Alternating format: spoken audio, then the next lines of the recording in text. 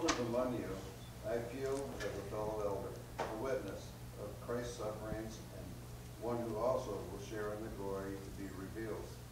Be shepherds of God's flock that is under your care, serving as overseers, not because you must, but because you are willing, as God wants you to be, not greedy for money, but eager to serve. Amen. You guys now may be seated. May God bless the reading of His Word as we take a dive into roles as elders, presbyteros, pastors. What is their role within the church? Why is there so much emphasis on elders and deacons? Why do we not have high priests and lower courses of priests and different other positions within the church? Is it on? It's on? Maybe. Kind of. Sort of. It's not church without technical difficulties. There it goes. So in shepherding the flock of God, here Peter gives very interesting directions. There we go. As we begin in verse 1, we have to ask the question, once again, what is the therefore? Therefore. Church joke. Brent, you need your drum kit so you can go ba-dum each time that comes up. But it's a legitimate question, right? What is the therefore? Peter just spent 3 whole chapters talking about relationships from slaves and masters, those being oppressed, those in persecution. Because of your situation in life, he says to exhort. 1 Peter chapter 5, verse 1, we'll read it again and dig into it. Therefore, I exhort the elders among you as your fellow elder and witness of the sufferings of Christ, as a partaker also of the glory that is to be revealed. Here, Peter, if anyone had seen what sufferings Christ had gone through, what he himself would soon after writing this experience himself. He knew firsthand the persecution. He knew firsthand the trials. Now he is saying, I exhort, or I charge, or beseech the other elders. This isn't to just the general congregation. This is to those that have been called and separated as pastors over the church. It's a very high calling.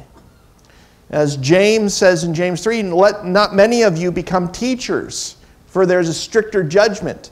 And the main role of a pastor is of a teacher.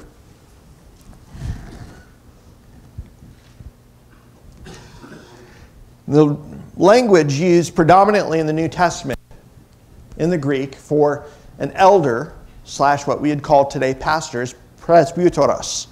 We get the term Presbyterian form of government, or the Presbyterian church, from this word. But it means so much more than just a system of government. It's talking about the role of shepherd within a congregation. Not just one who rules, but one who steers and guides and protects. Unfortunately, in our American culture and our society, we don't want elders or pastors, we want CEOs. We want people able to lead an organization, but not able to shepherd. We want people to cast a great vision and a direction and a great catchphrase for your slogan for the church, but have no relationship with the sheep. We want somebody who's great organizationally, but has no discernment as to the spiritual nature of the people inside of the pews. You want somebody that is able to gather more people and to fill up this front row, which like no one ever sits at, but then not be able to tell the difference between goats and sheep. It's a dangerous place we've put ourselves in. Unfortunately, many of those in that position, acting as CEOs, when that day comes and they stand before the one who died for the church, Scripture says that they're going to be double judged. That's a scary spot to be. I was mentioning this week about some of those who have been self-deceived to think that they've been called to this position, that they want to lead large congregations and to give, especially those that teach falsely. I don't want to be in the same room as they're judged. When the books are opened, Revelation chapter 20, and everything that is read that they have done, for many of those, Jesus is going to say, "Depart from me, I never knew you." But didn't we? Yes, you did all of these things, but you didn't know me. In America, all you have to do is go get a piece of paper and get some people to ordain you or to license you, and you can start a pop-up church anywhere in the United States. There's no accountability, no direction, and yet many people depend on those persons for their spiritual direction and welfare. It's a scary place to be. Here, your first fill in the blank, or excuse me, your second fill in the blank this morning. Your fellow elder. Peter, of anybody, could say, "I'm the chief honcho. I've been the director in Jerusalem for forever. You guys have to listen to what I say, no matter what. I'm like one of the last apostles living, so deal with it." No, he didn't say that. Instead, he says, he's addressing other pastors, and he says, "I am your fellow elder. We are working together towards the same purpose, the same goal, the same cause." It totally destroys the idea that there was a single episcopate, there was a single person in charge in Jerusalem. We don't see a single bishop in Jerusalem until the 4th century. Consistently, there's letters being written to the church in Jerusalem saying, "To the elders that are in Jerusalem," plural. Throughout the early church, they practiced what we would call a plurality of elders. That there's not just a senior pastor, but in fact that all of the presbyteros, the pastors, are equal. They may have different responsibilities. They have a specific goal that they have been called to in their ministry. Some are called to kids, some are called to couples, some are called to older folks, some are called to the congregation. But they are considered equal. There may be one that in Latin is called para inter pares, first among equals. Someone that God has called to lead and guide and to even shepherd the shepherds, as we see at some churches. But they are of equal rank or equal distinction. For Peter to say this is very humbling of himself, but also shows the great responsibility of the others in whom he's addressing. This isn't something to just be taken lightly. In going through seminary, I can tell you, the dropout rate for seminary is insane. 70 to 80%, as well as those that do make it through seminary, many of them have never been called into pastoral ministry. Because unfortunately in America, there is no vetting process for most seminaries. 100 years ago, it used to be you have to get a letter from your church affirming your call. They would interview family members and friends, and then they would interview you as well and discern whether or not you are called into the ministry before starting your education. Now, if you have the money, you can get the paper. And for many churches, well, if you have the paper, that's good enough. It's a dangerous place to be in America, that kind of everyone can parade themselves around as God's man and yet not be called into the ministry. Yes, is training important? Yes. Is calling more importanter? Yes, I purposely said that wrong, kids. I think so. And Peter's going to get into that. He witnessed the sufferings of Christ. Literally, the word witness there is martyr. that he gave his martyrion. He gave his witness that he himself would suffer in a similar way as Christ. At least his tradition tells us. He didn't want to be crucified in the same way as his Lord, and so he asked to be crucified upside down. Now this is maybe spurious is maybe the best way of recording it, but at least tradition tells us that he met his end that way. But either way, he gave his testimony or his witness with his life. One of the greatest evidences as to the truth of the Christian message is that if the disciples had gotten together and Jesus really was still in the tomb,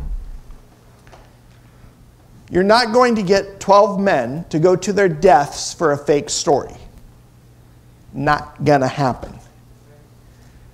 Peter, among anybody, especially living later than some of the others, would have seen the other disciples being martyred, giving of their testimony, and him going, no, I've carried on this lie for too long. But no, instead, every single one of them, John in some cases a little excluded there, he lived a ripe old age. But he still had many opportunities. They tried to boil him alive. He gave of his testimony many times, but God preserved his life. The big question is as Peter is talking to these shepherds, he's saying, I just spent 3 whole chapters talking about persecution and endurance. Are you going to endure as I have endured? He's probably much younger elders, pastors, and going, do you have the fortitude to carry through the next 20, 30, 40 years of your life, suffering the way in which I have suffered? It's not really a question we ask in America. Now, our sister churches all across the world have to ask this question often.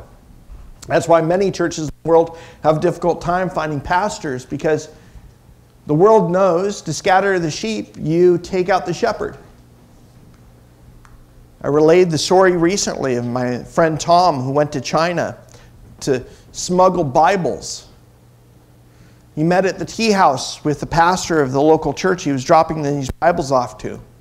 After they get done and the exchange is made, the secret police were waiting right outside the doors of the tea house.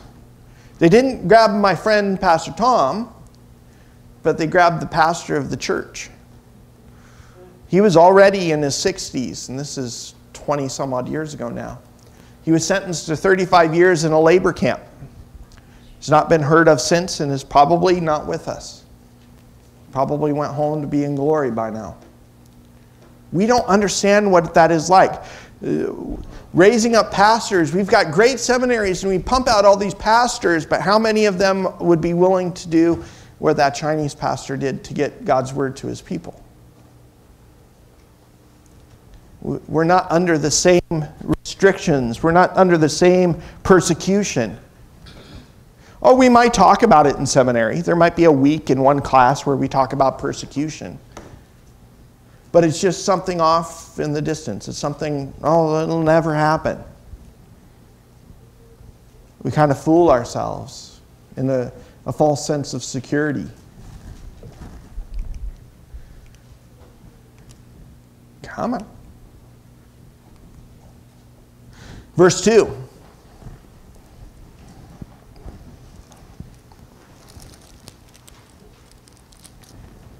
Shepherd the flock of God among you, exercising oversight, not under compulsion, but voluntarily according to the will of God, and not for sordid gain, but with eagerness.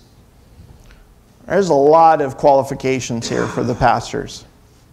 But also a lot of indictments against the American church. Here he says, I'm going to chuck this clicker. Shepherd the flock of God where? We've already looked at the person of the shepherd. That he's not just some mucky muck, not just some priest that's off, that he knows the sheep. That he's in there getting muddy. Would you really trust a shepherd that doesn't have mud up to his knees? The shepherd's also going to smell, right? He's going to smell like the sheep. Do sheep smell pretty? No.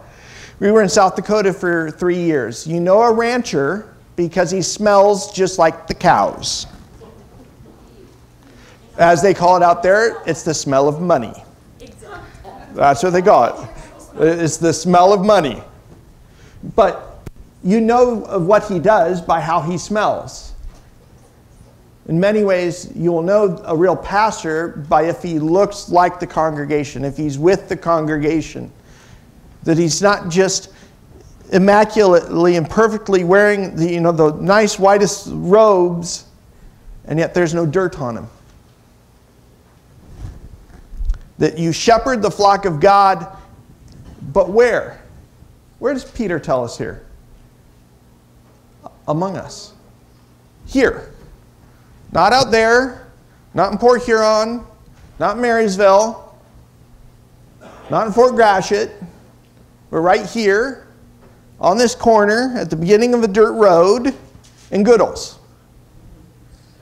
So much of American Christianity is shepherds who want to be shepherds of multi-campus locations, and they shepherd here, there, and everywhere, and they spread themselves so thin.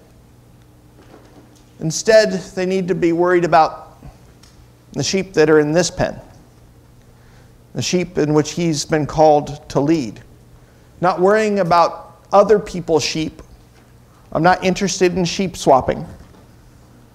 Although a majority of American Christianity is very much concerned with sheep swapping.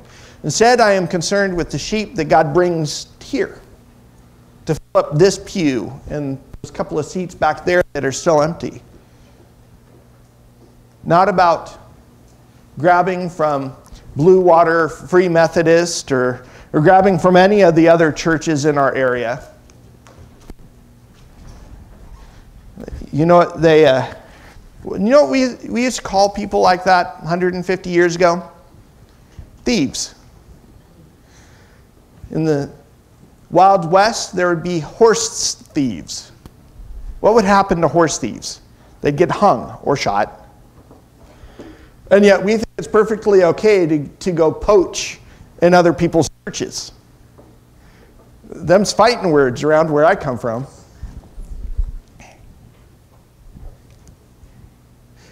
Shepherd the flock of God among you. But then Peter gives these great directions, great counsel for those that are elders.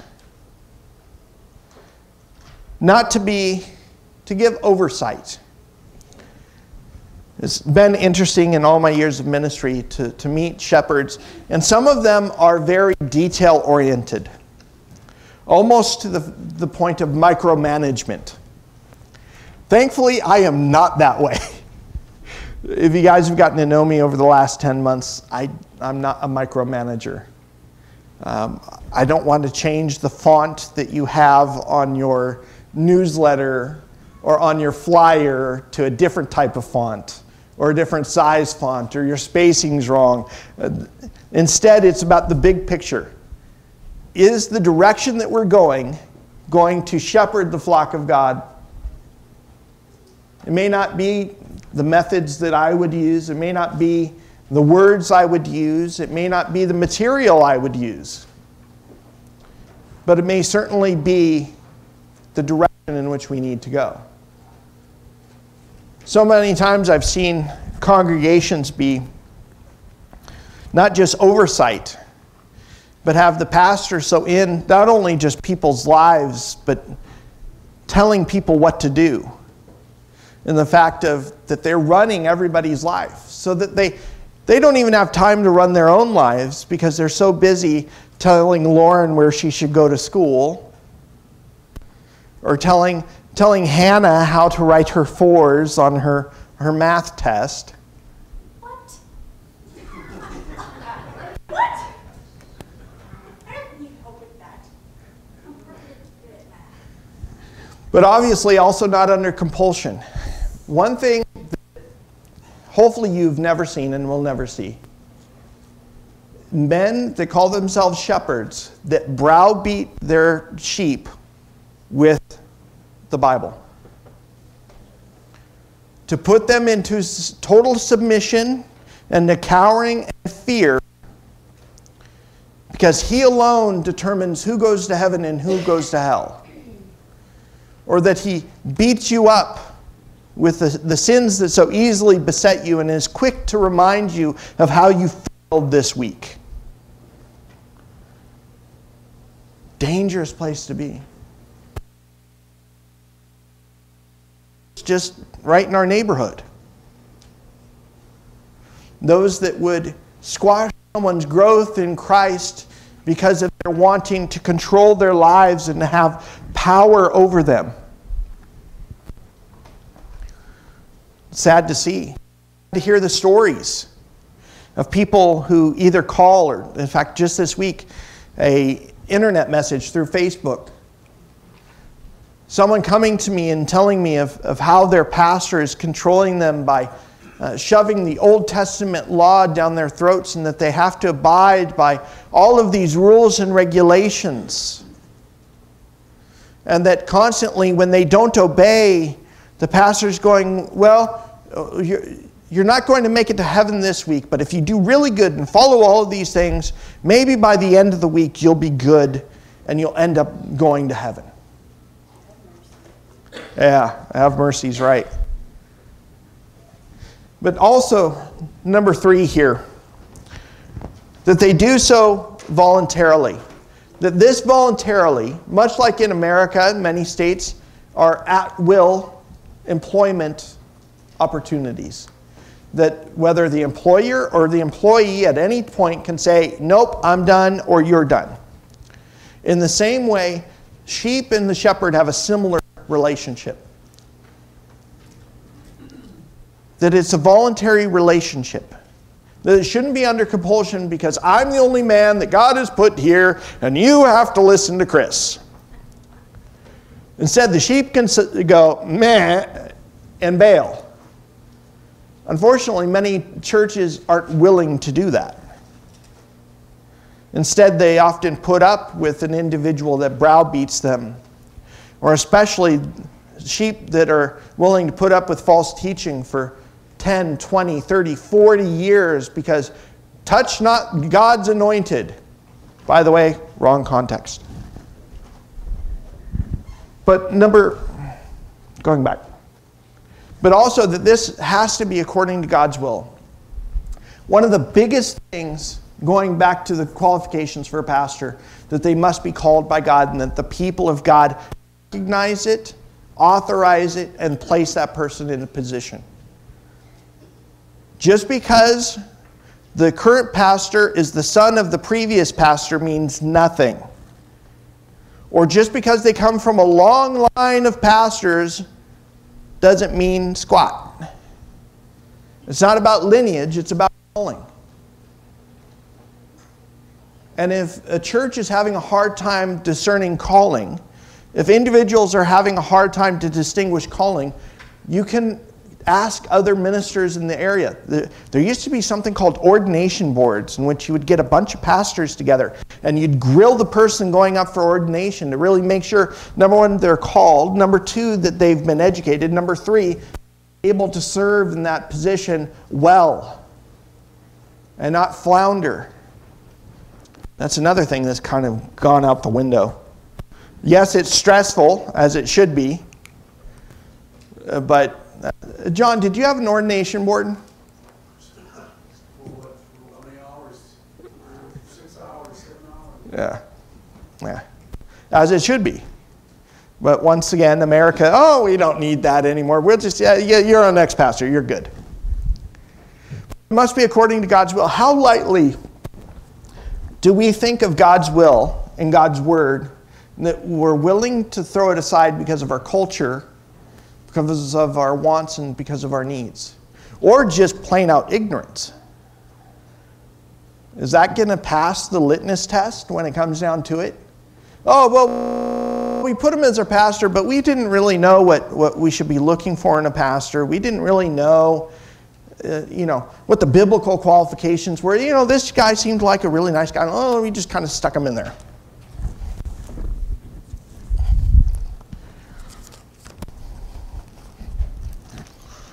Sheep get what sheep get when that happens. That old kind of adage, you get what you pay for. But in the pastoral role, you get what you investigate into. Surprisingly, there's only been 2 churches that I've been at that have actually done a background check and called my references. Did you guys hear that right? Some of you should be like shaking your heads. Only 2 churches actually called my references and did a background check. If there's only been 2 churches for me, you got to question the other churches around, going, how deeply are they really looking into the people in which they're calling as bishop, episcopos, pastor, elder in their congregations? And lastly, I love this phrase. Kind of reminds me of a line out of Robin Hood Men in Tights. There's a character in the show called Filthy Luca. Reminds me of Filthy Lucre, his version. Last verse here in verse 2 is that they are not for sordid gain, or as the King James puts it, after filthy lucre, dirty money. I can't tell you how many. You just got to turn on the TV, turn on the radio, go on the internet to see pastors, quote unquote, that are after filthy lucre or dirty money. People, once again, that are controlling over people and saying, well, you need to give my ministry money or else God's word is not going to get out. I'm sorry. How many pastors are there in Huron? 100 and something? If he doesn't use that guy, he's got plenty of more options to use. Or better yet, as I said earlier, he could use an angel. Now, the big question is, and this is one of those questions that's going to have to wait until I get to heaven. God, why do you choose to use us? He sent angels in the past. Why doesn't he have, as the book of Revelation calls it, the angel at the church of, we got 7 churches. God calls angels the messengers to the churches in the form of men. Don't ask me why he does it. I wouldn't do it that way, because I would get sick and fed up of the men that don't follow, don't do, and don't say. But God's a lot more patient than Chris is, thankfully. But so many are after filthy lucre. I don't know, Brother Wrong will probably tell you of the pastors in his area and the ministries that were after filthy lucre. Those that hang your salvation based upon your checkbook, your faithfulness to the church about how many zeros are at the end of that tithing check, or how much faith you really have. Thankfully, that's why I'm glad Stacy is around. So I don't touch the money. I don't look at the money. I don't know what anybody gives. And it's such a relief off of my head to not being responsible, not knowing. Because then I can approach each and every one of you on the same footing, week in and week out, without knowing, without being partial, as James says in James chapter 2. These ones that are after sordid gain, those that are fleecing their congregations for their next big Learjet. My last $50 million jet wasn't good enough. I need a $70 million jet off of the backs of their congregation. You know how many people that could feed? You know how many tracts and Bibles we could print with that kind of money? You know what type of VBS we could do with $70 million? All right, those of you involved in VBS, your eyes are just going wide. You know, we'd have the biggest VBS ever for $70 million. You know, Youth for Christ could reach a whole lot more schools and have the materials that they need with $70 million. And yet these men are fleecing the flock, dripping them for every penny that they possibly can for dirty money. Heaven forbid if we ever get to the point in which we're looking after dirty money. Instead, I am perfectly fine. When I see the numbers that go up here each Sunday, I'm saying God has blessed us in and through his people. And whatever funds that come in is what God has brought. I am not worried about paying the bills. I'm not worried about the capital in which we need, because I'm a firm believer in where God leads, he provides. So I don't have that stress that many other pastors have about where's those numbers. Making sure to put extra pressure on you guys and putting it in the bulletins so you guys know, hey, by the way, this is what we brought in last week. This is what we need on. It's such a relief off of my head. So that I don't have the opportunity nor the option to be like so many others and pursue dirty money. If that's the kind of person you want, there's plenty of people on TV to give your money to. But the big question is when you do give your money at church, do you see where it's going to? Do you see what the church is doing and making an impact to its neighborhood, into the congregation? That's what the funds are going to. So that as God brings in new people here that fill up these seats, that's where those funds are going to. One of the greatest things, as I close, we went really long today, but that's okay.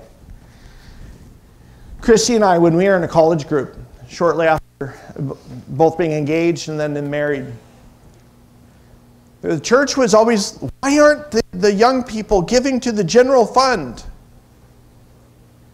It's because we as a group wanted to see the effects of what we gave. And so the church was often surprised at the things that we would give to. Several times we'd go down to Skid Row. And the church would be surprised at the hundreds of lunches that we, just as a small college group of like 30 kids, was able to prepare and to send down and to give. Or one winter we bought, I can't count how many blankets to pass out. And it was because a lot of that became sacrificial giving, because those that were involved understood and saw exactly where their money was going to. And so they were willing to give more because they saw its effects. In the same way here at Mount Pleasant, I want all of us to be able to see where every penny that comes in comes to where it makes a difference. Not just giving because we have to give, not just giving because pastor's preaching a sermon about money, and no, this wasn't intended to be a sermon about money, but instead we want clean money. We want money that honors God. Not just the form, not just as Jesus going into the temple and they're exchanging money for the temple money from regular money. I'm not talking about the form of money. What I'm talking about is our collective time, treasure, and talent. That it's not just the coins that are in your pockets or the dollar bills or the checks. But you would be amazed at what I see every single week about people that give their time, their treasure, and their talent. I could pick out a few people today, but I'm not going to for their sakes, to embarrass them too much. But there's people here, more than I am, giving their time, treasure, and talent to the church. And you all see the effects of what they do, whether you know that it's from them or not. That's what I call a healthy church. The things are being done in such a way as not to glorify an individual, but to build up the church. In the same way here, Peter is saying, if you have shepherds that are like this, that just give oversight, that are voluntarily leading and guiding, that aren't after the dirty money, that is going to build the church. That if you find faithful elders like that, God is going to bless that ministry. Not just increase it by numbers with goats. Not just increase the number that's up on the board because of pressuring for money. But instead, God is going to bring those in whom he calls right to these pews. With that, Let me pray. Lord, so much in these, even just these 2 verses. Lord, such an indictment about our culture and our society. Lord, may we not be like our culture and our society. May instead we look to the author and perfecter of our faith. May we look to you as our source of provision. That as we worship you and as we move forward, may we be more concerned about those that are not here.